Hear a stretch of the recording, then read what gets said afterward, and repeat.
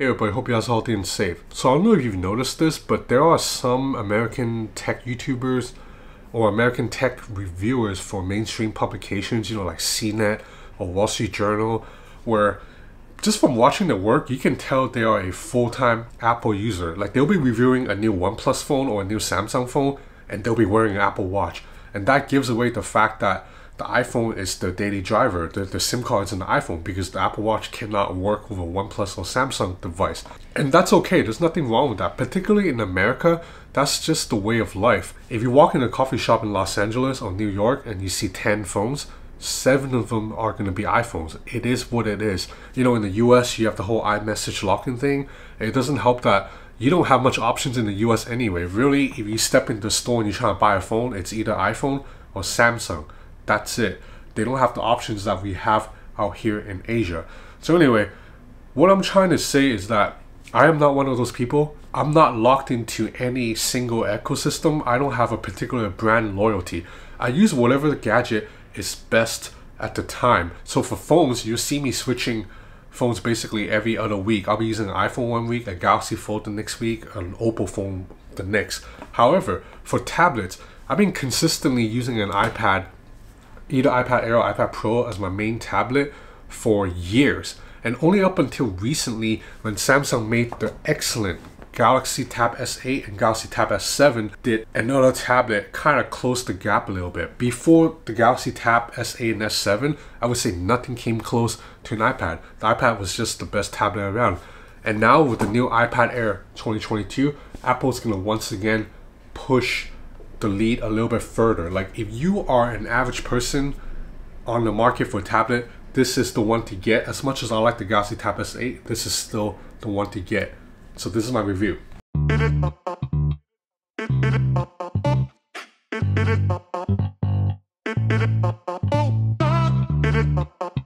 Okay, so this is the new iPad Air 2022. Other than the fact that I got some new fun colors like blue and purple, nothing has changed in terms of looks. In fact, the dimensions, weight, screen size, screen resolution, everything's exactly the same as the iPad Air 2020. So there are only a couple of areas that's new with the iPad Air 2022. The first, the most important, is the chip inside got upgraded to M1. I don't think I need to go over M1 again. By now, most of you guys know, right? It's Apple's own silicon. It's super powerful and it's being used in all of Apple's MacBooks right now. So the fact that the same chip that's powering a 27-inch iMac or a new MacBook Air, it's in this iPad Air that's this thin and starts at only $599 US, it's pretty crazy. But anyway, more on that later.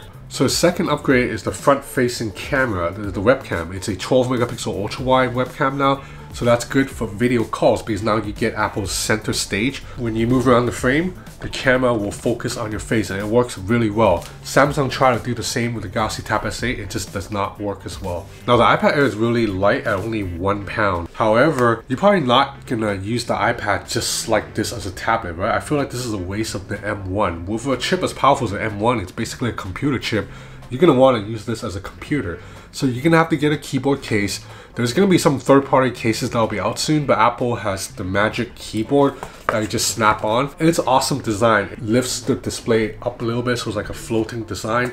Offers protection for the front, and it has an excellent trackpad. Despite the fact that the trackpad is so small, this is the best trackpad in any tablet ever. Better than the Galaxy Tab S8's trackpad. However, the keyboard's a little bit heavy. It's actually 1.3 pounds. It's heavier than the iPad itself. So now combined, this package is 2.3 pounds. Still pretty light, still lighter than a laptop, but it is no longer super light. So since the iPad Air is running on the M1 now, it's fair to compare it against the iPad Pro, the 2021 model, which also runs on an M1. Now, despite the fact that I have the higher spec version of the iPad Pro, this is 1 terabyte with 16 gigs of RAM compared to just 8 gigs of RAM here. Performance is very similar. That's a testament to how efficient the M1 is. So I did a LumaFusion 4K 60 video. So I did a 4K 60 video rendering test. I rendered a 7.5 minute long 4K 60 video, and the iPad Air and iPad Pro basically rendered and finished at the exact same time. And it was very fast. It took 8 minutes to render and export a 7.5 minute 4K 60 video. That is very fast on an Intel MacBook or an Android tablet, it probably take like 15 minutes or more. Likewise, on Geekbench, the iPad Pro, this model I have, only beats the iPad Air slightly in multi-core, and it is still very close. In fact, iPad Air's Geekbench number still kills anything in Android, including the Snapdragon 8 Gen 1. Now moving on to the 3D Mark Wildlife test is an intensive graphics test. Finally, the iPad Pro wins a little bit more clearly. So you have to really push graphics really hard just to see a victory for the iPad Pro. Otherwise, if you're doing video editing, any other productivity task, performance will be exactly the same between these two. And that makes the iPad Air a really good deal because this thing starts at $600. So for $600, you get basically the same performance as a spec'd out iPad Pro with 16 gigs of RAM. So the M1 is so efficient that the extra RAM here almost doesn't matter unless you're really pushing it. Now that's not to say there are no differences between these two devices. So the iPad Pro has a better screen. It's a mini LED panel, so that means the blacks get a little bit deeper, the reds are punchier. It's kind of like an OLED panel, but different technology. And the iPad Pro screen gets noticeably brighter too. Maximum brightness over 1000 nits. On the iPad Air, only 500 nits. However, the iPad Air screen is still more than perfectly usable outdoors. The iPad Pro's display also refreshes at 120 Hz, while the iPad Air only is stuck at 60 Hz. Now the iPad Air's bezels are also a little bit thicker than the iPad Pro. This is a surprise considering the iPad Pro houses a Face ID facial scanning system in the bezels. So the iPad Air does not have Face ID, instead you unlock using a fingerprint scanner.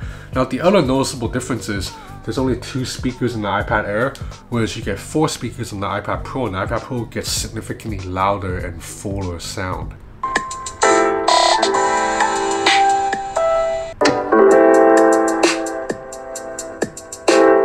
Now the Pro and the Air have the exact same 12 megapixel front-facing camera, but around the back you can see the Pro has a more capable camera system. They have the same 12 megapixel main camera, but then the iPad Pro also has an ultra-wide camera and a LiDAR scanner. Now the extra ultra-wide camera here doesn't really matter to me because I am not going to carry an iPad Pro out and about to take photos. However, the LiDAR scanner could make a difference if you care about AR apps. So the LiDAR scanner is basically like a radar. It will map. Now AR apps still work here on the iPad Air. They just won't be as precise as on the iPad Pro. Now one more difference between these two machines is the iPad Pro has a little bit better battery life because it's bigger, so it has a larger battery.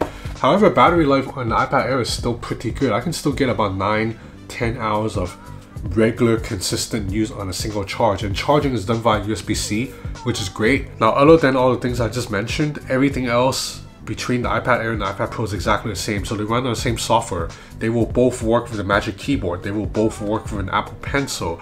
Overall experience, it's gonna be the same. So that means if you're on the market for a new iPad, the iPad Air may be a better value because this starts at $600, whereas the iPad Pro starts at $800. However, the iPad Pro starts at 128 gigs of internal storage, whereas the iPad Air starts at 64 gigs of internal storage. Now 64 gigs in 2022 is pretty low, but if you have an iCloud subscription, that may not be a big deal.